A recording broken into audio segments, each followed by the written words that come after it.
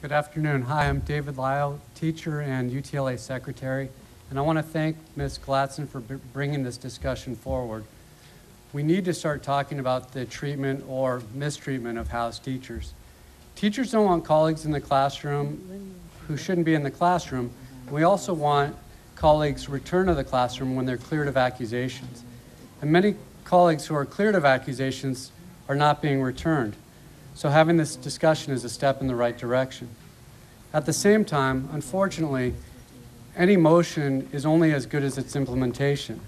And the board can make a policy change, but unless the policy decisions are made in a fair and equitable manner, then this situation, the mistreatment of house teachers, is going to only continue, and it's going to get worse.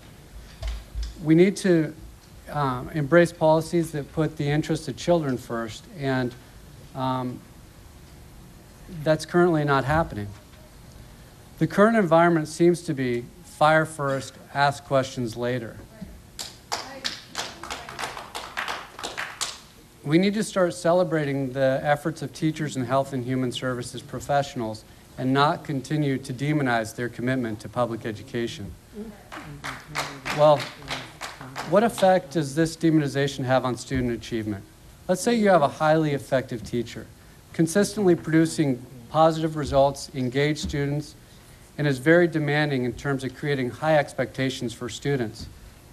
A student happens to not like the teacher, and they know right now in our current environment, they can make an allegation against the teacher, and if that allegation, even if it's unfounded, there aren't any consequences against the students.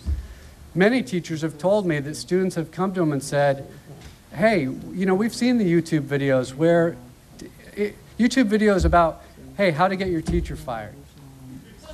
You know, and students talk about that, and so a student makes an accusation, teachers are removed from the classroom, and then often,